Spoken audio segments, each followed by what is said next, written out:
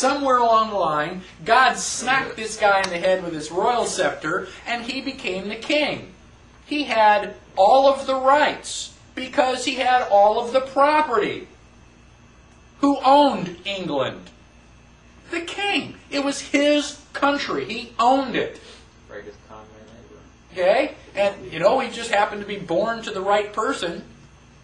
Grew up in the right family, and they crowned him king. And everybody's going, okay, this is your land.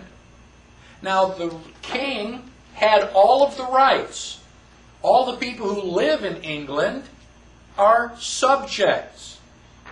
They get privileges. If I'm the king, I'm going to give you the privilege of being the royal baker. And I'm going to let you be the royal blacksmith. And you can be the royal candlestick maker. It's a privilege. And I may not give it to anybody. You may be the only candle maker in the entire little shire. Isn't that great? No competition. Except if you piss me off, I'm going to take that privilege away from you. So the king had all of the power and would give out privileges to all of his subjects. Now, a lot of us got in boats, came to North America, and we started, building our houses here. Eventually, we signed the Declaration of Independence. What is the Declaration of Independence? It is a letter to King George. And in so many words, we told King George to put it where the sun doesn't shine. We no longer work for you. We are sovereign and independent. Instead of all this, instead of you getting all this power from God and then giving it out to us willy-nilly, we are going to cut out the middleman. We're not going to have a king anymore. God is going to endow us with the rights. We've got the unalienable rights. Directly from God. We don't need you anymore. And, furthermore, when we finished with the Revolutionary War, we got a allodial title. Who owned North America prior to the Revolutionary War? The king. He sent his people in the boats, and he set up a flag, said, I hereby declare this land property of the king. Well, guess what? We took our property and said it belongs to us. We have rights. We have property. First time in human history. Amazing. So, we've got the Declaration of Independence, basically, which severs all of our ties with the king and makes us sovereign citizens. We've got all the power. Now, this is such an incredible change in the way that everything was going that they had to go back to England and explain it. Now, the William Pitt was one of our guys, and he went back to England after the Constitution was ratified, and he went to the House of Commons, basically Parliament, and he explained the way the situation was now. And he said, quote, "The poorest man may, in his cottage, bid defiance to all the forces of the crown." Can you imagine living in England and bidding defiance to the king? What happens when you tell the king no? You end up being short. You have no place for a hat. You never tell the king no. But here in the United States, people, the poorest man, may bid defiance to the king. Now we're talking about the shack. It says it may be frail. Its roof may shake. The wind may blow through it. The storms may enter. The rain may enter, but the King of England cannot enter. All his forces dare not cross the threshold of the ruined tenement. So how much power does the king have in the United States? Zip. None. Nada. Who's in charge? We are. We have 285 million sovereign citizens in the United States. 285 million kings and queens. If I own my land, I make the law. This is Badnarik's law. Now, I only have a little tiny kingdom, you know, a couple thousand square feet. I can't come next door and make laws in your kingdom. That's your kingdom. You make the laws there. But here, I'm the king. It's good to be king. Right?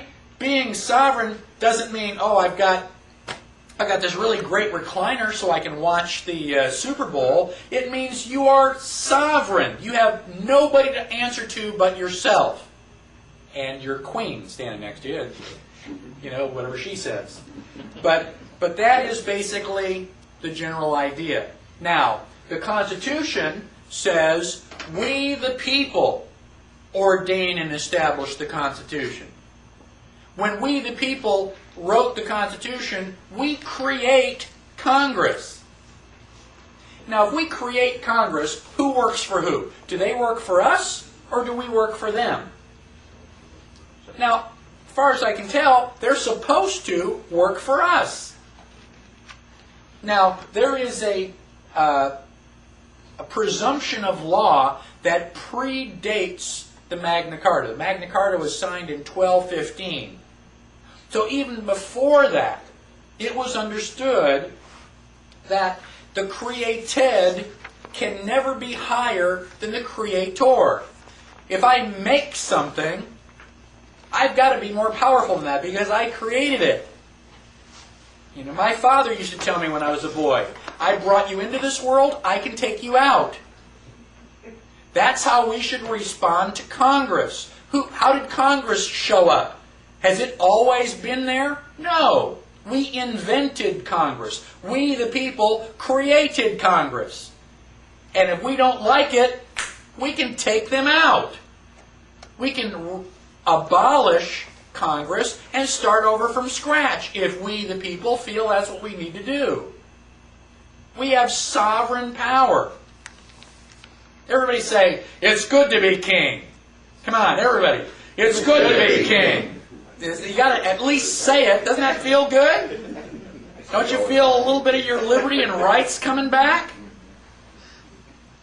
So, on page 7 and 8, I have gotten permission from another patriot out on the internet who prefers to remain anonymous. But it is a 2-page article on what is a sovereign individual. And I genuinely recommend that you read that, in fact, probably at the next break. But it goes on to say that there are different levels of sovereignty. The first level is mental sovereignty. You at least have to think of yourself as a king. You've got to wake up in the morning and go, it's good to be king. If you don't think it, you're never going to get the other kind. Now, the second form of sovereignty is financial sovereignty. You've got to get all of your stuff, all of your property protected so that the bad guys can't take your property away. And then eventually, physical sovereignty. That's where, we're actually there. Nobody's going to mess with you because they recognize that you're the king. We're not there yet. We are struggling to get there, but it is a struggle. And again, for some people, you may not want to struggle that hard just yet. But go through and read that at your earliest convenience. Again, maybe the next break or through lunch. And that will give you a really good idea of what sovereignty is. So now, I have a political question. I'm on page 9 of your handout at the top of the page. The philosophical question is, if we the people are sovereign, do we have the authority to violently overthrow the government if necessary? Now that's kind of a dangerous question even to ask, because you're automatically labeled an extremist and a